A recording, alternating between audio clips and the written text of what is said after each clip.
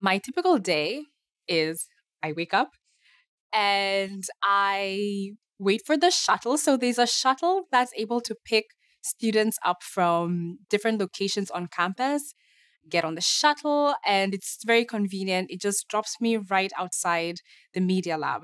So the Media Lab is a research group within MIT, and it's a really beautiful building right by the river.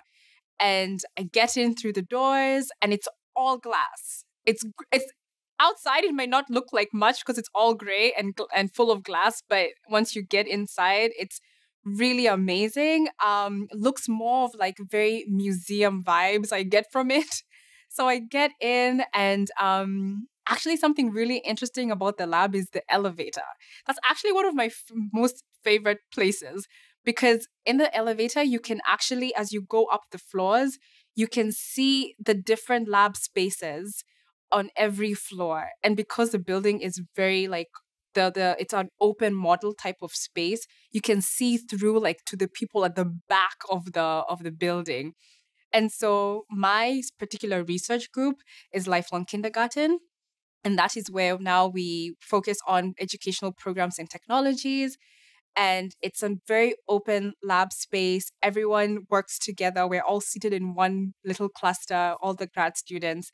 And it's really a fun group because we're always playing with Legos and building things and craft materials. Like our space is just full of materials upon materials upon materials. But it's great because it really opens up your mind to like this world of just creating and imagining, and it's really fun.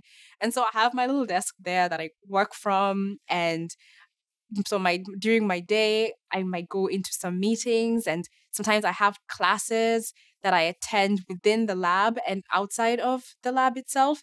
And then maybe during the day, sometimes actually we even have workshops that we host within the lab. So we bring in some kids, we run some scratch coding workshops.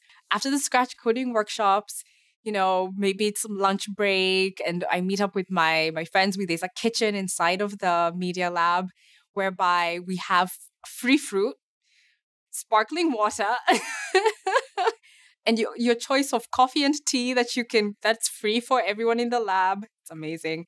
And yeah, then afterwards, after you meet with friends for lunch, you're able to go back to the lab, maybe catch up on some work. And the hours actually pretty flexible. And that's what I appreciate about being in the media lab is that they give you the opportunity to like work on projects that you're interested in. And so whether or not like you don't necessarily need to be in this space if you don't have to, but it's just such it's a place whereby, you get to learn from so many people because everyone there is like super smart, super creative, and it really helps you to think about like new ideas that you've not really thought of before.